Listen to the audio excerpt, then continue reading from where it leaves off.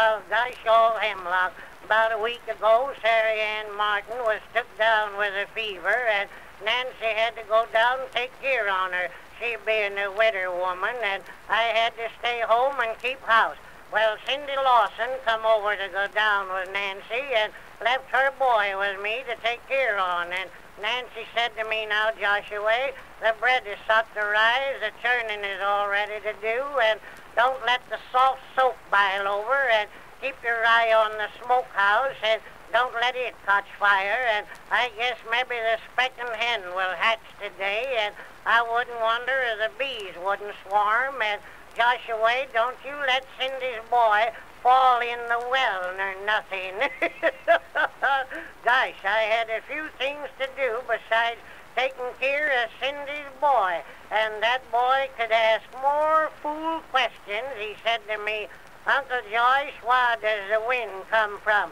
Well, I told him some of it come from Ohio, and most of it come from Nebraska. He said, well, Uncle Joyce, what's Nebraska? I told him it was a state, and he said, well, Uncle Joyce, what's a state?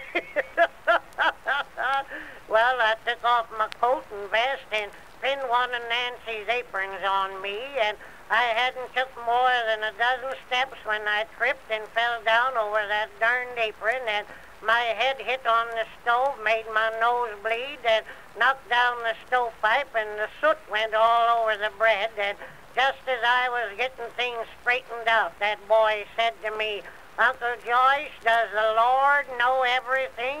I told him I calculated as how the Lord did. He said, well, then, the Lord knows I'm hungry, don't he? Well, I give him some bread and butter and put apple sass on it, and I started in to do the churning.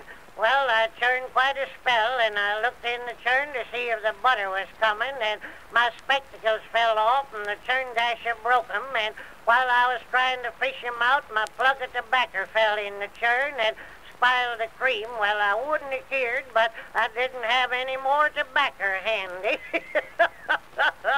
Just then I heard that boy say, Uncle Joyce, is there a bug in it? I looked around, and darned if he didn't have my watch open and was poking in it with a hairpin. Well, I took it away from him, and he started a squalling so you could hear him a mile and a half.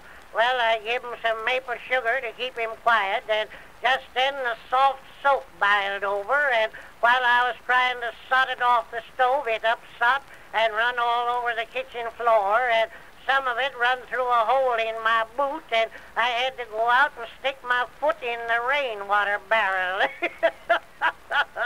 Well, I heard that boy yell when I got into the house. Darn if he didn't have his finger caught in the mousetrap, and I got it out and tied a rag around it, and he said, Uncle Joyce, it's a leaking, ain't it?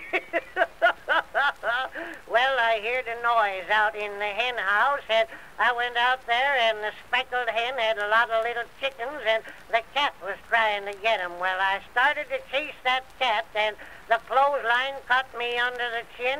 I turned about 4 somersaults and sat down in the middle of a flower bed.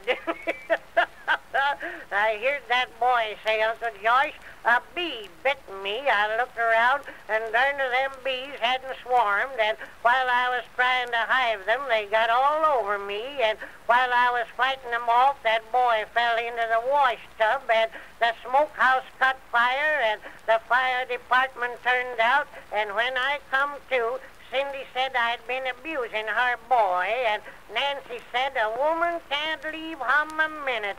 Men are such helpless critters.